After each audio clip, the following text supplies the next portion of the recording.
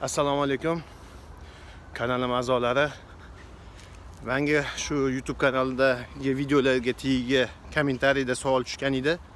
Plечо Svoplar haqida va o'shani islomga to'g'ri kelishi kelmasligi haqida. Men avvalambor hozir hech qanaqa fatvo bermoqchi emasman. Hech qanaqa fatvo berishga haqqim yo'q meni.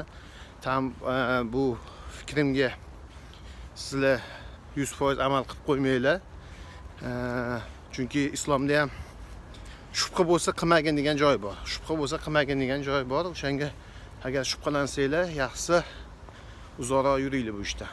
Lekin men o'zim arab davlatlarida ishlaganimni inobatga olib, o'sha yerda ko'p arablar bilan ham, saudiyaliklar bilan ham ishlaganman, gaplashganman. Ular forex haqida bitta Своп masalasi harom deyshadi.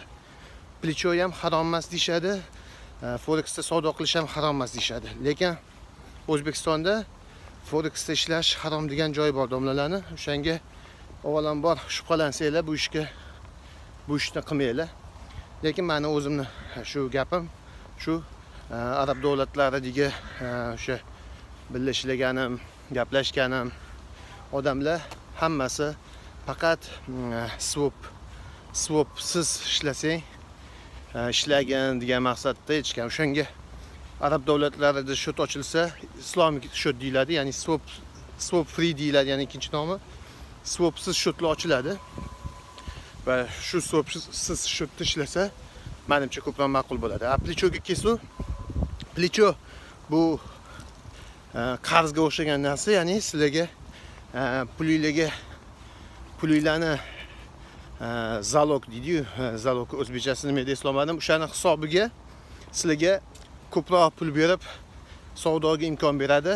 Bu foizsiz, foiz olmaydi bu bergani uchun. Bu qarz ko'proq qarz sifatida bo'ladi.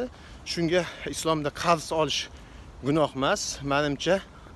Shunga hech qanday Плечо bilan ishlashni yomon tomoni yo'q. Плечо bilan ishlashni o'shanga arab davlatlarida ma'qullashgan, mumkin deyishgan. Yana qaytarib o'taman, men bu gapim bilan hech qanaqa fatvo chiqazayotganim yo'q, aniq qilayotganim yo'q. Bu meni shaxsiy fikrim.